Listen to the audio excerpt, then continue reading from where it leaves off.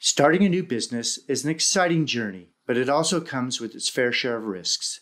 Business insurance safeguards your hard work by protecting your assets. Without it, a substantial liability claim could put your personal finances at risk. Liability insurance also gives you a competitive edge in the market. Visit zensurance.com/save35 to get a free quote for the low-cost insurance protection you need so you can focus on your growing business. Welcome to Canada's podcast. Hi, this is Angela Fay from Canada's podcast. Today, we are inspiring imaginations that will change the world. Well, that's Ken Merkel's purpose, and he is the founder of Unlimit and Sci-Fi Hive. It's a coaching and consulting agency that inspires organizations to create a collaborative vision for their future and guide them to execute on realizing those visions. So in today's podcast, we're going to be talking first about what is exponential growth. Why now more than ever do we need to reimagine and rally together to create a compelling future? We're going to talk to Ken about his story, what brought him here to where he is today.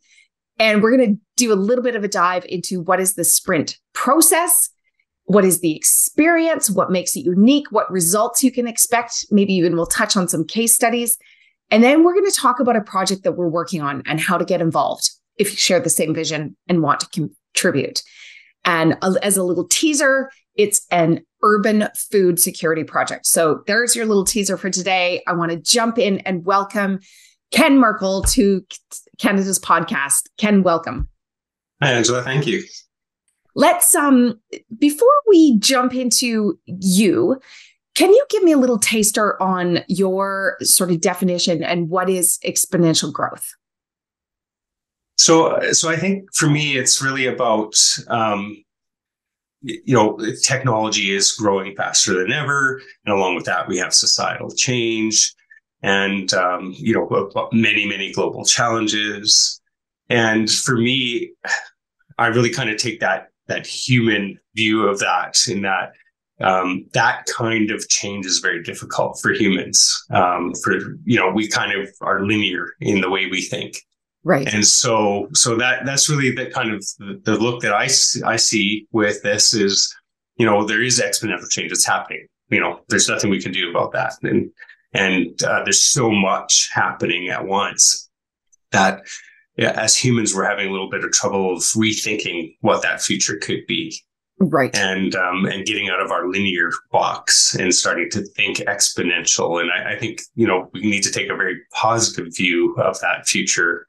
And that's really what I try to promote is a utopian future, which is a lot harder for us to do than to think dystopian, because, a lot of our movies and stuff have trained us to do that. Right. So it's so true. And full confession that Ken and I are both part of the OpenEXO community of change makers, right? We're transforming civilization to a better future. And one thing that has always struck me about Ken is, that dystopian talk about disruption. And, if you don't do this, you're going to be dead. Your company's going to be dead. And you always put a positive spin and lens on, well, hang on, we're not going to die. We just need to adapt and align and think differently and things like that. So why do you think now more than ever, we need to sort of put that optimist lens on and reimagine and rally together to create a compelling future? Well, because I think that technology exists for us to really change our future. And the only thing holding us back is ourselves and our resistance to change and things like that, which has worked for, generations and generations for a long time to keep us safe. But now to keep us safe, we have to really start rethinking how we live. We're not worried about getting eaten by lions so much anymore. So now we have to really maybe start taking some more risk. Although I don't see it as risk if you're using a sprint kind of platform, because you're doing an iterative approach that reduces that risk, right? So for me, it is really about starting to shift our human thinking, and that's built into our genetics. And so we have to look at different ways of doing that to take advantage of the technology to deal with some of the big problems that we have. Because we do have a time limit on some of these major problems like climate, and we have some food, supply issues and things like that. So we've got to start working now, taking advantage of the tech that's available to us, but in different ways than we've ever thought of before. And I think kind of an underlying essence of what you're saying too is taking a proactive approach to creating our future, as opposed to reacting to what externally has been kind of dictated to us on what our lives and what our livelihoods look like. Yeah, it's really about thinking what do we want our future to be, and then work backwards from there, right? And create that vision of where we want to be. And then we can figure out how to get there after that, right? But we have to really kind of define that first.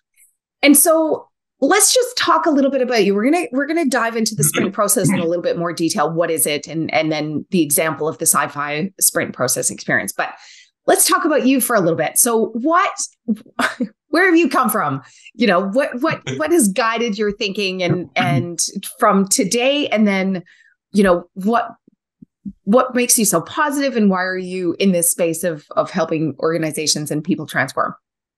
Yeah, it's actually, so I've been in the IT world for many, many years. But I've also kind of on the side, I've been, working on human behavior. And many years ago, I started working with an author who wrote a book called Primal Management. And it's really about the chemistry of humans and how our brains work. And there's, a few aspects of the way our brains work that we like to belong to a community. We like to innovate, actually, although we're resistant to change. And we like to, really excel at building skills and things like that. And that's all driven by our chemistry of our brain. And, so things that make us happy, they kick off some endorphins, and then we get really excited about it. And so I've been leading big teams, large teams for a very long time. And during very massive transformational organizational change. And so I really practiced kind of different organizational models and different ways of engaging staff and getting them to believe in a new future. And I started actually playing with the idea of Sci-Fi Hive with a large IT group that I had, and doing them in person. This was obviously pre-COVID, quite a few years ago. And it was in the education space, and they came up with some great ideas. And then we played around with that, and we got introduced to Singularity University and then to OpenExo. And when we were going there, so I had a couple of partners. We were working on OpenExo and started consulting and coaching and things like that. And one thing I noticed when talking with people and with my experience with the human brain, it is people don't like to be told that what they're doing that's successful right now is going to be their demise. Right. And so then I really thought, well, we could use the idea of the Sci-Fi Hive to get people to redefine a different future. And we were doing it in like local organizations, and but they're very small. It was kind of very small at that point. And then COVID happened, and we had the opportunity at the first OpenExo Global Conference to run a global Sci-Fi Hive, and we did it on 5 different topics. And so I transformed it from an in-person thing to an online thing, like really all overnight. And wow, very cool. What happened at that conference was amazing, though, because it was the first time we had like people from all over the world in one room talking about a topic. And so, that was the key, getting these massively diverse groups together to really talk about topics and getting experts on a subject and non-experts together. And, we even had rooms in some of our Sci-Fi Hives where we had like 12-year-olds and 70-year-olds together. And the ideas that they come up with in these diverse groups are way more than we've ever seen before. And the process and the journey of it is so engaging that the teams end up connecting and staying connected and talking about how can they make these things real. So it's just incredibly engaging and fun to be part of this and part of a Sci-Fi Hive. And that just engages humans. We like to have fun. We like to collaborate. And, as long as you go in with an open mind, we break down your barriers, and you can really collaborate with these diverse people from all over the world. and come up with just amazing new ideas. And awesome. First of all, I just love the idea of people from all over the place co-creating and co-collaborating, and one person says something and it stimulates your idea, and we've all experienced this where it's like, oh, that opened up this, and suddenly your brain is just like spinning off in all kinds of ideas. And I imagination, playground antics, all of those things. You said the essence of play is a lot of it. Mm-hmm. And we get stuck in our own little bubbles sometimes and forget that there's a whole entire world out there. And it doesn't mean that we have to necessarily, be global or move or relocate. It can be, but it can also be just about harnessing and leveraging all of those assets of these minds and ideas and experiences and actual real case studies of what's happened in the world that you can bring back and implement in your own community. I think that's exactly kind of the essence of where we're getting at.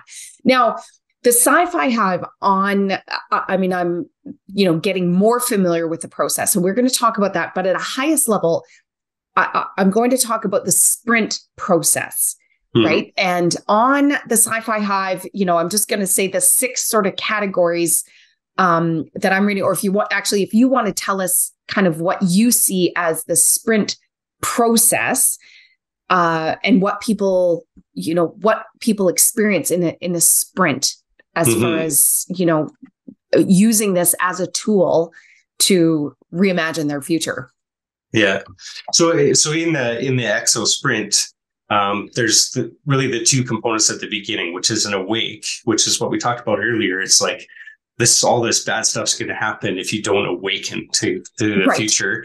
And then the explore, where you get people to explore possibilities. And that's really where the Sci-Fi Hive lives, is in taking a more utopian view to that awakening. Although we do, as part of the kickoff, we do go through that awakening and just really kind of talk about how things are growing exponentially and changing exponentially. But then we take this utopian view of defining the future you want. And so one of the components inside of the Sci-Fi Hive is exploration, where we get everybody to explore. And that happens actually for a whole week that they're exploring. And, they explore contextual changes and global challenges and technology advancement and a whole bunch of things to really get them thinking outside of their box. Because the more experienced you get, the actually more refined your thinking gets. And then it gets harder for you to actually think outside your box. And so that's why we mix non-experts with experts. And we bring in experts from adjacent industries or, just random technology experts that may be related to that field, and just to get people thinking differently. And then all through the Sci-Fi Hive process, if we have 100 people in a Sci-Fi Hive, we'll split them into smaller teams, and they collaborate in smaller teams, maybe 8 people on a team. And then between each section of exploring and writing a future story, we bring them all back together and they share some components of what they've learned. And so we cross-collaborate amongst all the teams. And then as a facilitator, we jump around from room to room and we help expand thinking and just throw in tidbits, right? So we don't tell them their stories. They need to write their own story.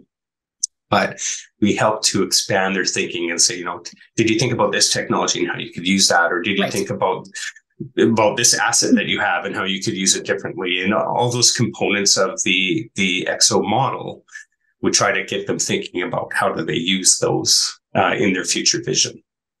And then at the end, sometimes we create a professional comic book if the organization wants it, or they can just use their digital prototype that they created during the process. So they actually end up with a prototype of a comic book through the Sci-Fi Hive. And out of that, you pull initiatives. So there are, we really look at, it's a 20-year out vision, but we look at what can you do, right now to get to that vision? What initiative can you start today that will get you to that 20-year vision? And our hope is to get to a 20-year vision in a quarter of the time.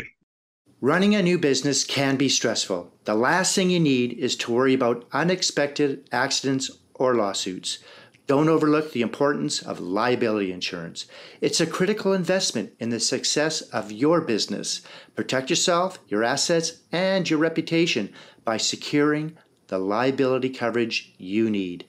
Take the first step in safeguarding your business. Today, go to zensurance.com/save35 for a free business insurance quote. Get the low-cost insurance protection you need from Canada's small business insurance experts.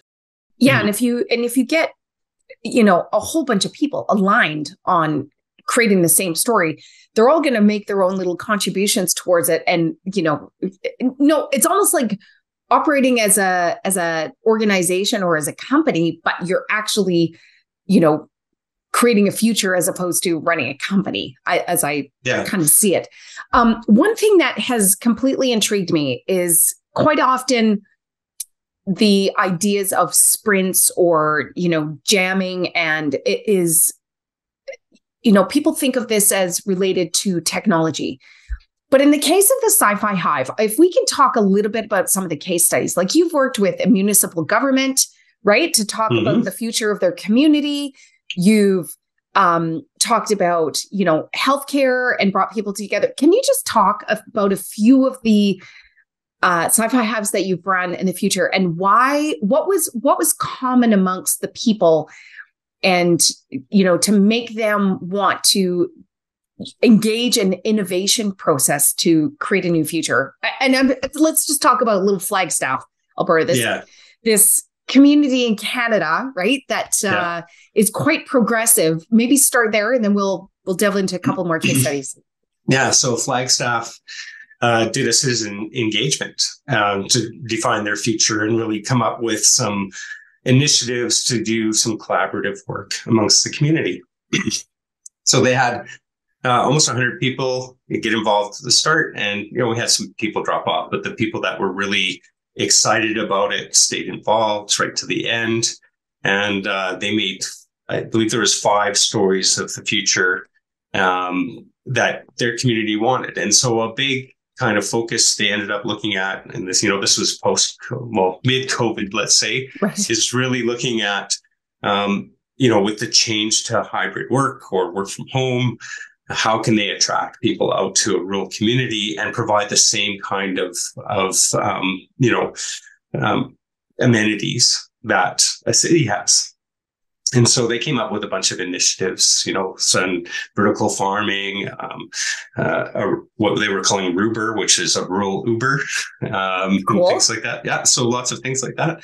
But what it did is they said they've never got that many people that engaged so quickly in a citizen engagement, especially in a rural environment where people are kind of all over the place and spread out. So Flagstaff is quite a large county. It has, I think there's 10 towns within the county. And so they were able to engage that really broad community. And we had everything from, the farmers to the people living in the towns, the counselors, and everybody involved. Economic development was involved. And so we got this range of people from the next generation of farmers who really want to farm differently, and the past generation of farmers who are very traditional, working together and talking about what the future could be. And so that just changes the conversation. They start to understand each other's perspectives and working together towards a different future. And it's just amazing what happens in these sessions. These really tight groups get formed, and they want to take their story. They own their story, and they want to make that real. And so some groups formed off of that to work on some of those projects. So it's pretty amazing what happens in these sessions, and in many cases, the little small hive rooms that we make, they all share contact information, and they're still keeping in touch in a lot of cases.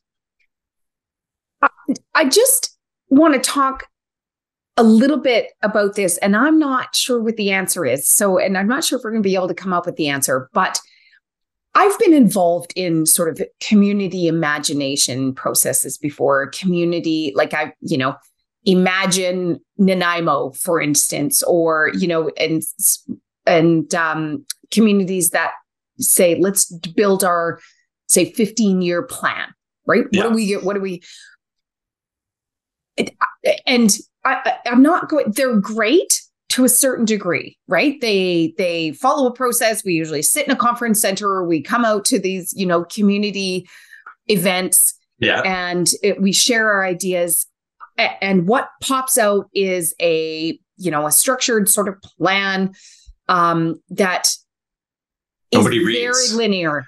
Very linear, right? We are going to increase this by 5%, or we are going to, make 5 more trails of the trail system. It seems a little bit more of the same. Yeah. What is the magic behind, an exponential sprint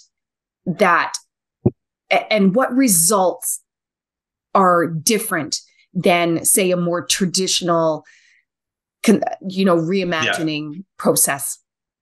Yeah, well, the problem is with those other plans is they are very linear and brutally honest, they're boring, right? And can you imagine you're reading a sentence saying we're going to increase the walking path by 5%? Can you imagine yourself on that path?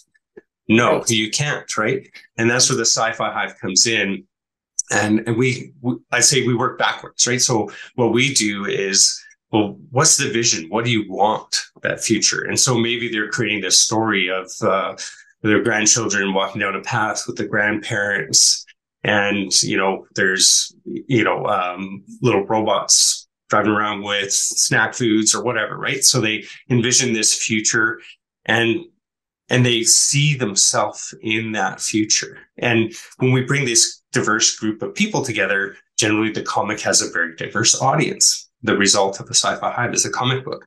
Right. And reading comics, and there's a magic in reading a comic book in that it returns you back to your childhood. It creates believers in that future. And so comics suspend disbelief in its readers. So it's not just the people that create the comic, it's whoever reads the comic that become believers in that future. And, you can give me a planning report and give me a comic. And for most people, I might get through a couple pages and start skimming through the planning report, but I will read the whole comic book. And that's where the magic is, right? It's a good marketing tool because it creates believers in your future. I love it. I love it. And I'm going to expand that a little bit by using 3 words that are the essence of those believers, right? Is they have to see themselves in the experience. So experience, there has to be a level of growth, right? Personal growth, maybe pushing a little bit of boundaries, getting out of our comfort zone, to go, if I contribute a little bit, that could happen. So growth. And the third is contribution, of course, whether it's in your career or how you show up in the world, or your charity work that you do. If you can see a way to contribute to that future, no matter how small or how big, I think, you're in it, you're engaged, you're connected to that, purpose and result. Well, and that's why we use the sci-fi hive methodology uses a hero's journey story format, which is the most common story format. It's like every movie and book that has it. But the end of a hero's journey story, after you've gone through all the trials and tribulations to get to your future, is learning, right? And so that is part of the story is learning, and all the naysayers that read the story will actually see their nays in there, right? Because they'll see some of the barriers, but how can you possibly overcome those barriers is part of that journey. And so you're doing the change management, the people change management as part of developing this story, right? Wow. And so that's what, and we do really, really big groups. Like normally, if you're going to develop your vision for your organization, you'll bring in some experts and you'll get a few leaders in a room and you'll create this vision. No, we want people from all over the organization, from frontline to executive, working together on the vision. So we bring 100 or 200 people into it. And in the end, the organization believes in this future because they built it for themselves. Right. Yeah. Well, and I mean, I just picked on Flagstaff because I would love to see a future where every single location, right? Whether it's a municipality, maybe even a region, it has ditched the old way of defining themselves as a geography. And they've now moved to defining themselves as a purpose-driven location, right? A purpose-driven place. And I just imagine, if we start living and being and showing up in places where, I don't know if Flagstaff got quite to that level, but in a community where their vision is to, promote longevity, or their vision is to disrupt, healthcare in a way. So, that's my personal mission, which is why I picked. Yeah. But can you talk about one more case study, let's say, of what you found really inspiring? Yeah, I think probably the most, well, there's two. I mean, the global sci-fi hives are always inspiring. So we did one on healthcare, and I'll just talk really quickly about that, because that had people from 18 countries involved, almost 100 people looking at the future of healthcare, and a couple of initiatives were kicked off around that. And you can see the result in Palmic on our sci-fi-hive.com. But I really like that because of the such broad audience that was involved. But probably the best story I have is out of Fraport in Bulgaria. So that's the airports in Bulgaria. Oh, wow. And they brought people from all over the tourism industry, people from the neighboring countries, from all over the airport organization. There was 135 people involved in total. To envision new futures. So they ended up with 14 different comic strips related to that. But one of the testimonials we got was from one of the leaders who said, we lived under communist rule for a very, very long time, and people were afraid to share their stories, afraid to share their ideas. And like overnight with the Sci-Fi Hive, the next day, there was just a buzz in the airport of ideas, and everybody was collaborating and talking about the Sci-Fi Hive and the stories. And if you go to the airports in Bulgaria now, the comic book is in poster size hanging on the walls, and they kicked off a whole bunch of sprints related to the Sci-Fi Hive. But just the way it changed the culture overnight of the whole organization. Overnight, the entire culture changed, and it was amazing what happened. And they brought me in on some parties that they had via video and stuff, and they really rallied around those sci-fi hives, and they're changing their organization. I'm getting chills just sort of thinking about the impact that's happening, right? In that kind of environment. So let's. I definitely encourage anybody to go for Sci-Fi Hive. Check out the website. But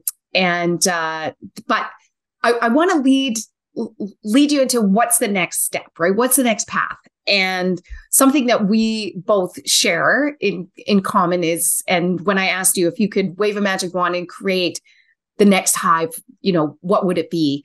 And we talked about the possibility of urban food futures.